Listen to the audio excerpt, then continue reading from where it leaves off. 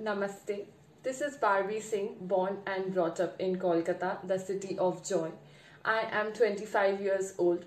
I have studied humanities in my plus 2 and went on to do my graduation in BBA. Like any other person in this world, even I have had my share of struggles when I was young. I dealt with depression for 3 years when I was in 8th or 9th standard. And look at me, today I'm here right in front of you, talking to you and being the best version of myself because optimism is the code of my life. I have always learned that you should always have a positive outlook in life.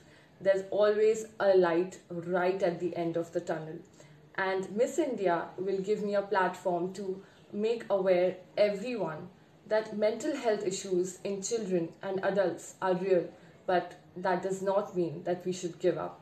We should never give up on our life, on our dreams, on our aspirations. As a person, I'm extremely ambitious and I always look forward to bigger things in life. And Miss India is exactly one of them.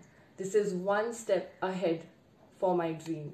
And I want to grab this opportunity and let the world know that you should always hold on to the best things that life has to offer to you, because you never know when you'd spread your wings and fly.